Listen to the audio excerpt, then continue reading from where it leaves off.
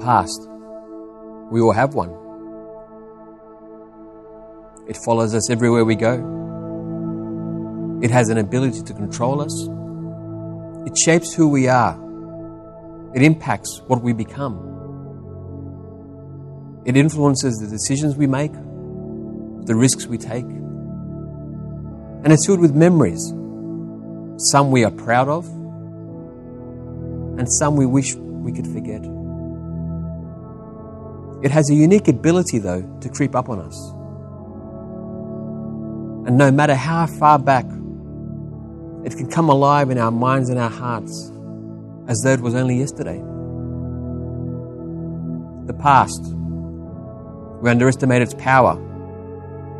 Some days it sits so quietly in a corner that we forget that it's there. But on other days, the not so good days, it screams at us.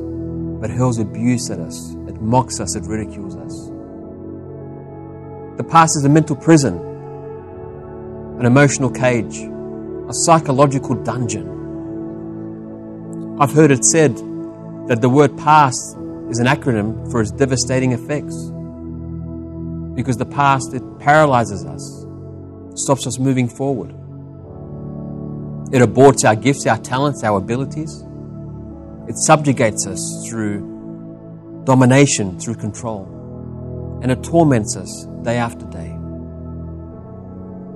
Imagine, though, being able to break free from your past. Imagine no longer crawling through life as a victim, but walking in victory. What if I told you that you no longer need to imagine? Because on this day, at this moment, you can choose to walk in total freedom and liberty. You see, my past once paralyzed me. It was aborting my gifts and talents. It was subjugating me, and it was tormenting me continuously. Until the day that I committed my life to Jesus Christ, and He became my Lord and Savior. The Bible says that he who the Son sets free is free indeed. And goes on to speak about where the Spirit of the Lord is, there is freedom. You can choose on this day to walk in true freedom. You can choose on this day to follow Jesus Christ, because He said, I am the way, the truth, and the life. You can choose on this day to see great breakthrough and the chains of your past broken forever. You can choose on this day to no longer be a slave, but be free. The answers for all you need are found in Jesus Christ. So, over to you. Whoever you are, wherever you are, how will you choose? You can make a choice right now to stop watching this, switch off, get back to what you're doing, and allow your past to continue to paralyze you and abort your gifts, to continue to subjugate you and torment you. Or you can choose at this moment to commit your life to Jesus Christ and be free. And I mean truly free. If you're ready to make that commitment, I am ready to lead you in a prayer at this very moment. So right where you are, if you would close your eyes and repeat after me. Heavenly Father, I come to you and I ask for forgiveness of my sins. I am sorry that I have broken your holy laws.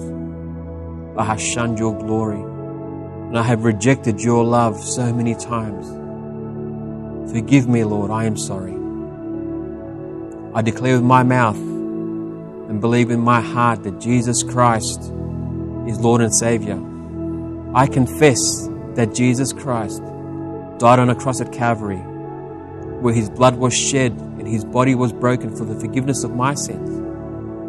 I confess that on the third day He rose again.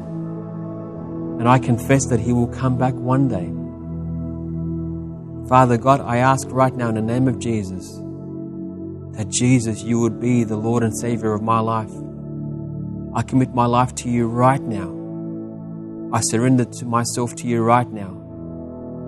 here I am. Father God, I thank you that I am forgiven. I thank you that on this day that I have been set free from my past. And I thank you on this day that I can walk in victory. I ask that the Holy Spirit would fill me and empower me. And I thank you that I have been cleansed white as snow by the precious blood of Jesus. In Jesus' name, amen. If you have just prayed that prayer, welcome to the family of God. You are now walking in freedom, and your life will change in ways that you could not ever imagine. We would love to be able to join you on this journey as you encounter God in the most magnificent and beautiful ways. So please drop us a line, contact us on the details to follow, and we look forward to hearing from you soon. God bless you, and once again, welcome to the family of God.